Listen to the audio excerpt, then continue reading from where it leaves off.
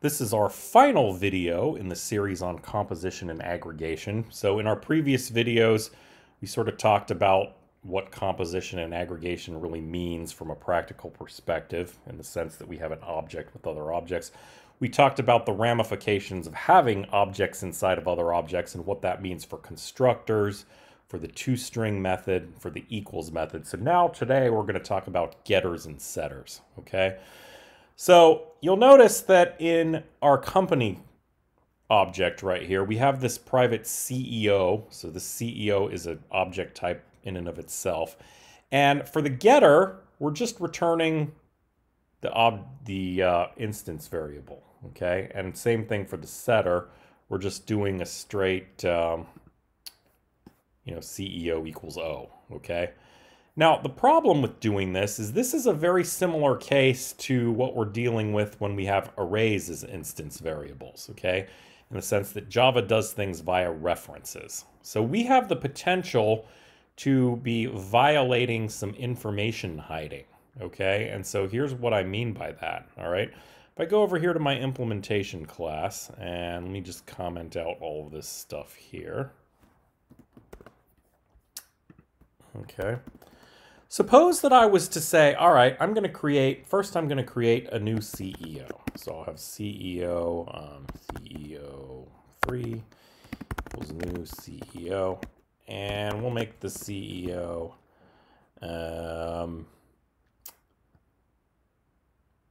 Jeff Bezos. Okay. And now let's go ahead and, I guess I need a salary for him too. So we'll make his salary 10,000. Okay. And now I'm going to go ahead and create a new company. So I'll do company C7 equals new company. I'll do Amazon.com. Okay, and we'll do C7.set num employees, 1,000, however many there are, and C7.set CEO, CEO3.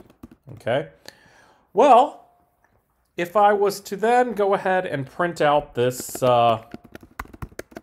this company that I've just created, okay, unsurprisingly, you will see that it just prints out what you would expect. There's no interesting surprises. So we have Amazon.com, 1,000 employees. The CEO is Jeff Bezos, and there's his salary, okay?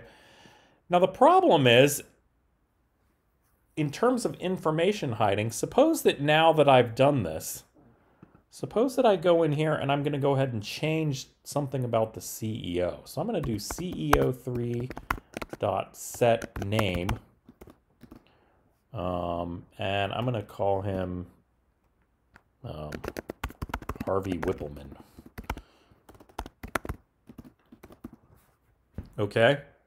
Now, you wouldn't think that just by changing the CEO's name here that I have affected this actual company, right?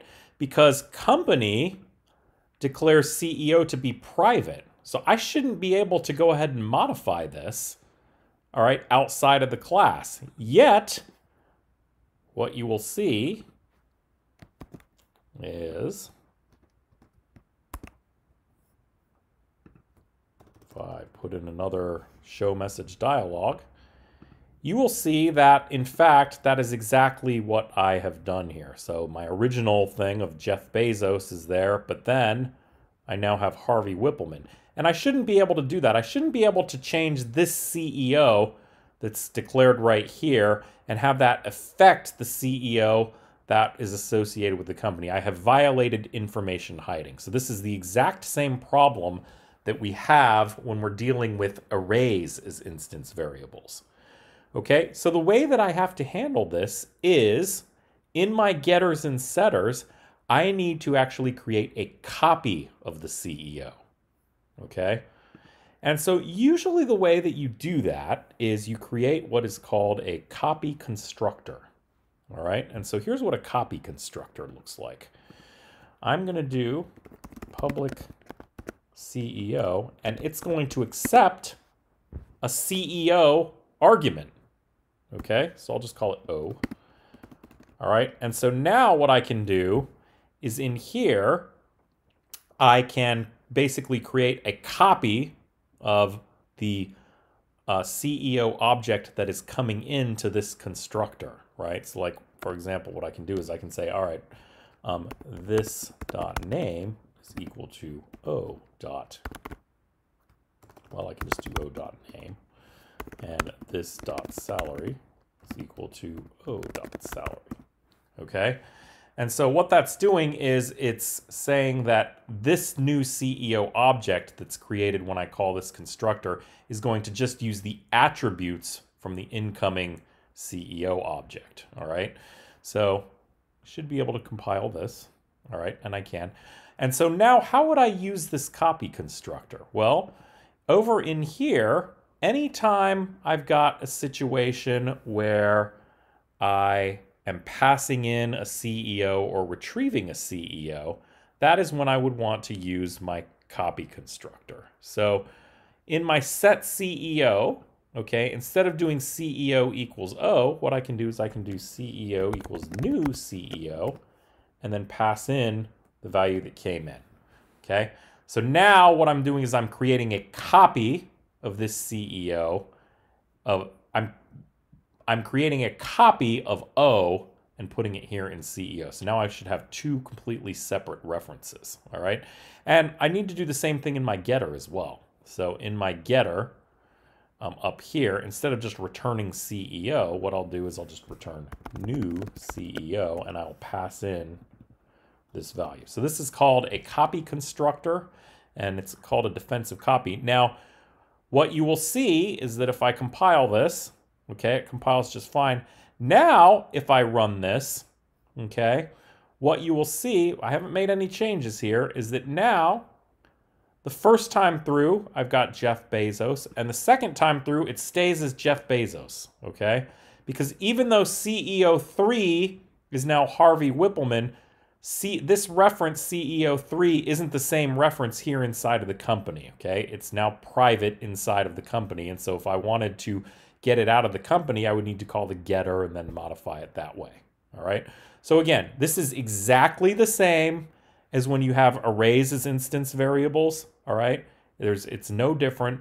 In a situation where you have a composition and aggregation and you have this other object, oftentimes it is necessary to have a copy constructor inside of this attribute object here. So we created the copy constructor inside of CEO, all right?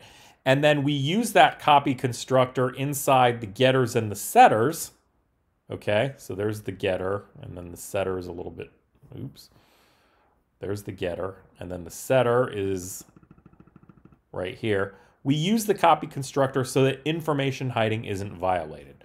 By doing that, it makes it so that if somebody tries to modify the CEO from outside this company class, like we tried to do over here with this Harvey Whippleman thing, I'm not going to mess up my company, okay?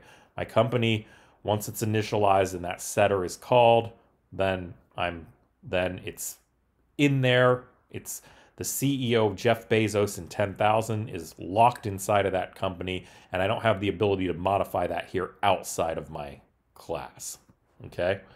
So that is, I guess, the last consideration that you need to think about when you're doing composition and aggregation. So we talked about two string methods, we talked about constructors, we talked about the equals method, and now lastly, we've talked about the getters and the setters and how you need to have a copy constructor to create these defensive copies to prevent manipulation of your object outside of the class.